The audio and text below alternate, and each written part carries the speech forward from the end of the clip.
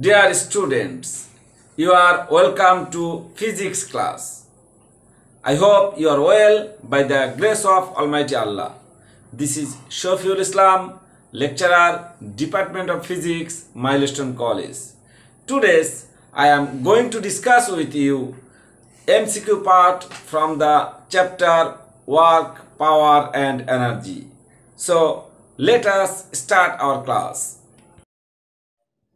Dear students, look at the board. The MCQ question are mentioned in the board. First question, which one is the unit of potential energy? We know the unit of energy is joule. Even unit of potential energy, unit of kinetic energy, even unit of work is joule. So here our result is joule. Second question, which is the dimension of power? We know from the definition of power, P is equal to W by T.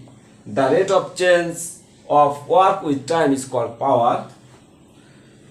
We can write W is equal to F dot S divided by T. Here F is the applied force, S is the displacement. We can write F is equal to ma S divided by T. Here m is the mass, a is the acceleration and s is the displacement, t is the time. So we can write the dimension of mass is equal to capital M, dimension of acceleration is Lt inverse 2 and dimension of displacement is L. Also dimension of time is capital T. So we can write m L square T inverse 3. So this is the dimension of power. So dear students, our result is dimension of power m L square T inverse 3. This is our result. Next one. Which one of the following is the product of force and velocity? Dear students, we can write the product of force and velocity is equal to T. From the definition of velocity, the rate of change of displacement with time is called velocity. So we can write V is equal to S by T. Now we can write F is equal to F dot S equal to work, W and T. We can write F dot S equal to W from the definition of work. Now, from the definition of power, we can write W by T is equal to P. So, our question, the product of force and velocity is equal to power. This is our result. Next one, 10 horsepower is equal to how much watt? Dear students, we know 1 horsepower is equal to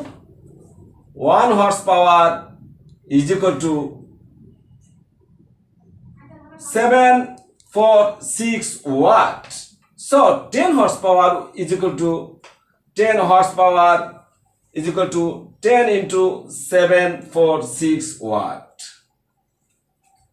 which will be 7460 watt. Dear students, so our result will be 7460 watt. This is our result.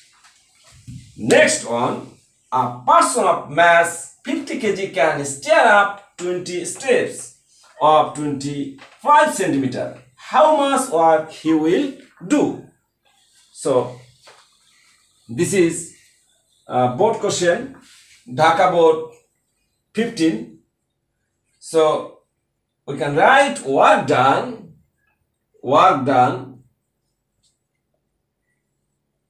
W is equal to mgs. So here m is equal to 50, g is equal to 9.8 and h is equal to height, but here h we can write 25 steps and 20 stairs. So 25 steps, and each steps is 25 centimeter, so it will be 500 centimeter. It will be 5 meter, so is will be 5 meter. So after calculate, we can write 245 joule. So our result will be 245 joule. This is our answer. Dear students, next question. The brake was applied to stop a moving car having speed of 60 km/h. What will be the kinetic energy of the car in joule if the mass of the car is 5000 kg? Here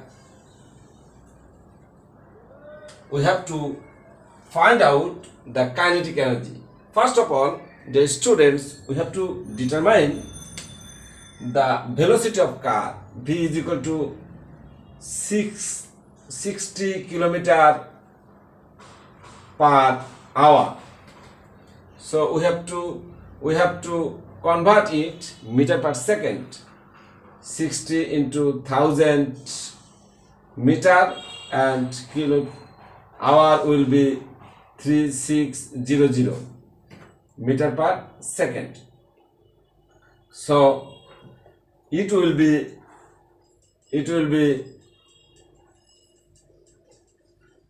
100 divided by 6 meter per second. So now kinetic energy K is equal to half mv square. The students, here mass of the car is 5000 and v is 100 by 6 meter per second. So after calculate 6.94 into 10 to the power 4 joule. This is our result. So we can write 6.94 into 10 to the power 4 joule. This is our result. Next question. Mass of a man is 70 kg. When this man climbed to the hill of 200 meter, then how much work he will do? Here given also 9.g, the acceleration due to gravity g is equal to 9.8 meter per second square.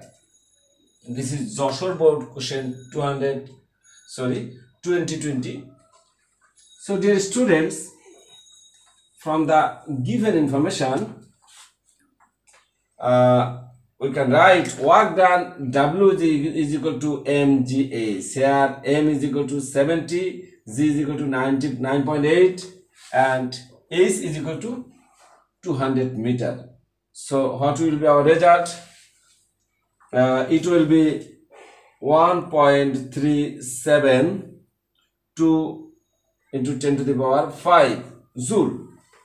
So we can write our result 1.372 into 10 to the power 5 joule. This is our result.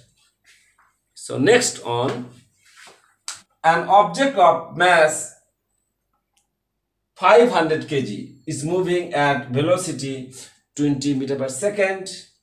If the object creates 0.5 meter per second square deceleration for 10 seconds, its kinetic energy will. Here our question is, what will be our its kinetic energy? So dear students, from the information it is clear that we have to calculate velocity v is equal to u minus at, because here u is 20 meter per second, a is deceleration 0.5 and t is 10 seconds. So it will be 20 minus 5 is equal to 15 meter per second. So now kinetic energy will be, we can write Ke is equal to half mv square. So here mass of the object is 500 kg. So 500 into velocity is equal to 15 So after calculate, we get here, after calculate, the kinetic energy will be 5.625 into 10 to the power 4 joule. Dear students, so we can write kinetic energy 5.625 into 10 to the power 4 joule. This is our result. I hope you have understood. Another question. A machine is able to lift 200 kg of object vertically up to a height of 30 meters above the ground in 50 seconds. What is the power of the machine?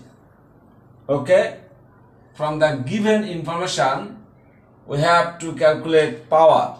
Okay, here also given acceleration due to gravity, g is equal to 10 meter per second square. So from the definition of power, P is equal to mgh by T. Here mass m is equal to 200 kg and g is equal to 10 meter per second square, h is equal to 30 meter and t is the 50 second. So after calculation we can write 1200 watt, so it will be 1.2 kilowatt. So our result will be 1.2 kilowatt. Okay, next question. Still observe the figure below and answer the question number 10 and 11. Dear students, here given a figure, okay, a object mass m.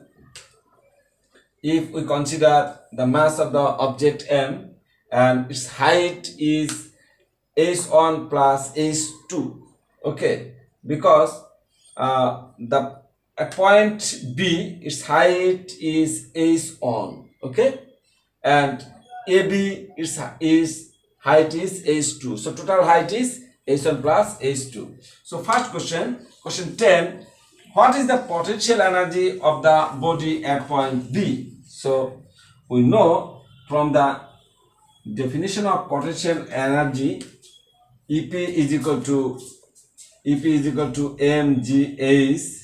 Okay, here m is the mass of the object and g is the acceleration due to gravity and h is the height. But here height at point B, height is h1, so we can write EP is equal to mg h1.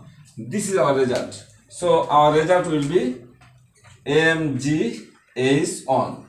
Okay, next question 11.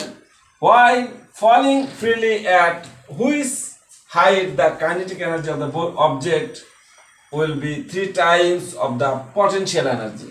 Okay, from the given information, the students, if we consider the potential energy at height h, at height x, the kinetic energy will be the 3 times of the potential energy. Okay, so let us consider at a height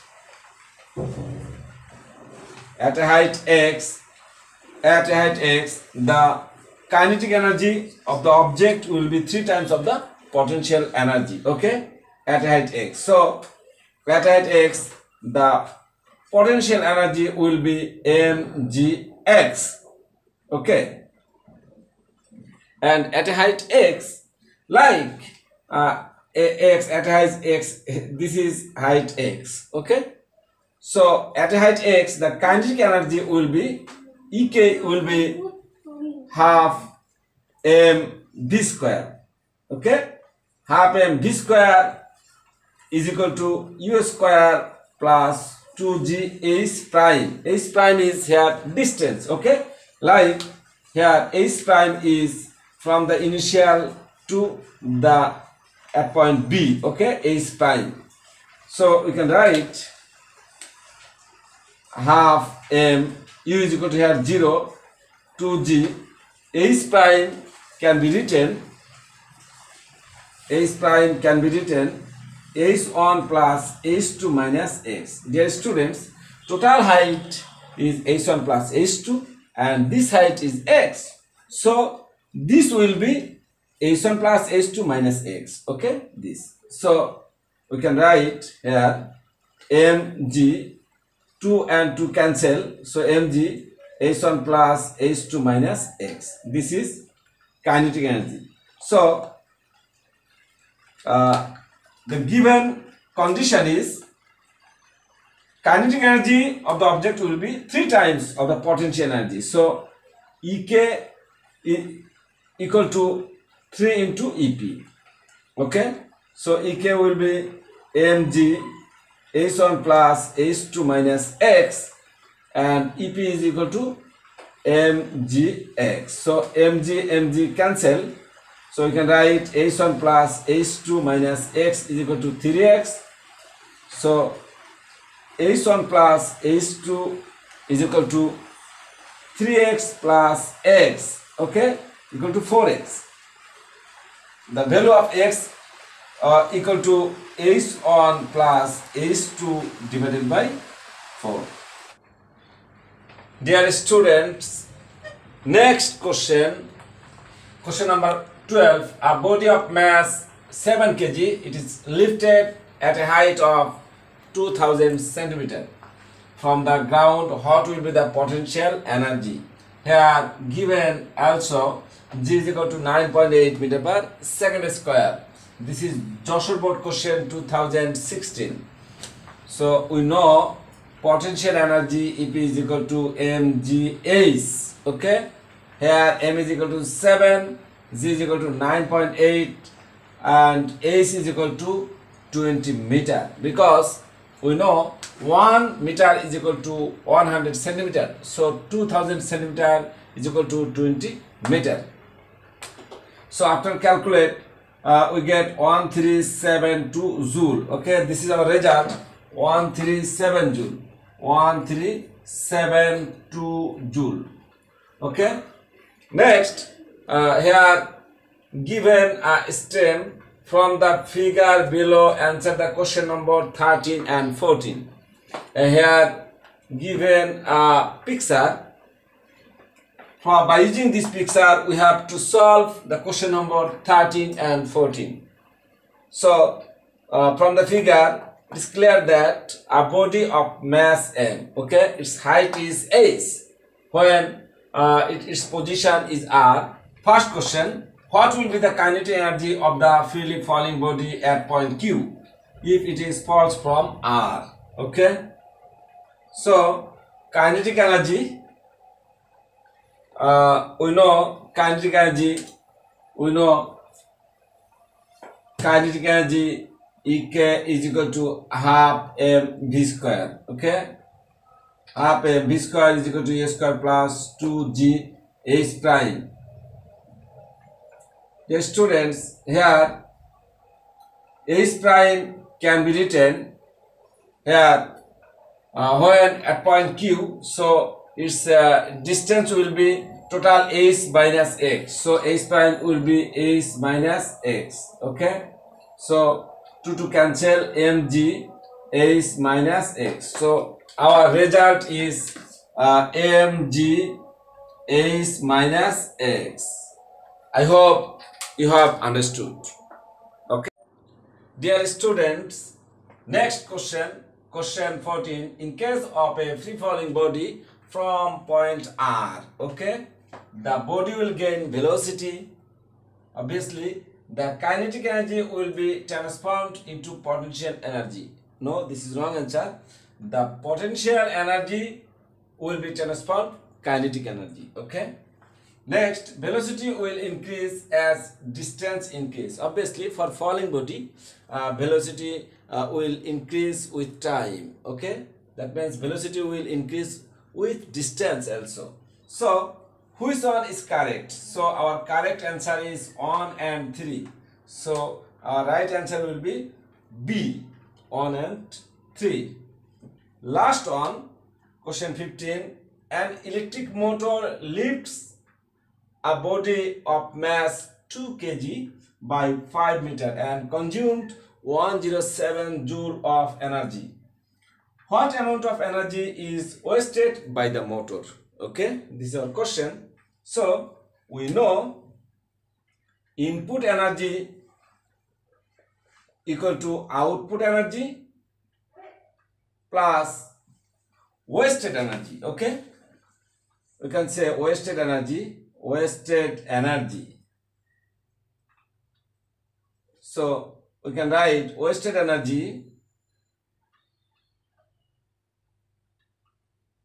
is equal to input energy minus output energy.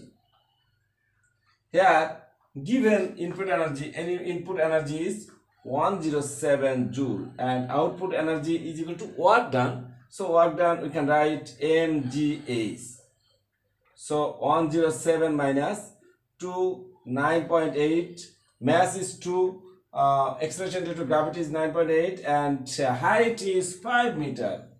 So after calculate we get 9 joule. Okay, so dear students, our result will be wasted energy is 9 joule. Okay, I hope you have understood clearly. Okay, dear students, the lecture will be very much helpful for you. So I like to suggest you follow the lecture attentively and get all questions into your mind.